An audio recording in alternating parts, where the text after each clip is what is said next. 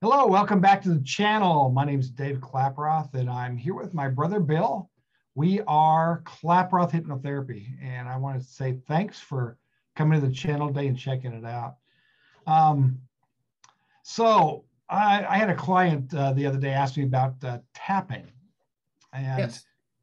that is, I do a little bit, but I know that you really specialize in that. And I wanted to, I thought you would be a better person to kind of describe to our clients what tapping is and what it consists of. Do you mind talking about that a little bit? No, I don't mind at all. Okay, tapping is basically realigning the electrical system in our body. And there's certain points on our body, like the top of our head. There's some points on our face, on our chest, that you can tap those locations, and it'll kind of realign our electrical system. Those are kind of like junction boxes in our body. So by tapping on them, it just kind of knocks that electrical system back into place. And by doing that, it's whatever your issue is, it can help with pain.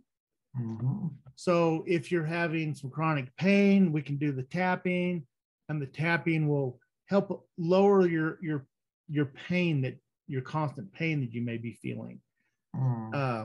If you're, let's say, like this one lady, she had a fear of water, and she was getting ready to go on a rafting trip.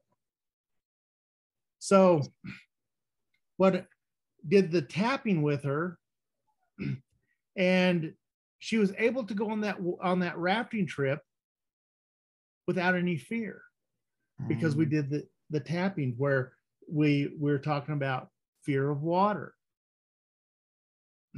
and that lowered her stress of that down to the point she was able to go get on that boat and do the rafting trip. So Bill, is EFT, is that a completely different modality than hypnotherapy? In a way, it's a different modality. It's one of the things we do as a hypnotherapist. It's just one of the tools that we have available to us, such as NLP is a tool that we can use. We can use the EFT. We can use the biofeedback. We can use progressive relaxation. There's just so many tools that we have available to us and we've been trained in them. We've been certified in all these different modalities and all these different ways of helping people. EFT is a great self-hypnosis tool.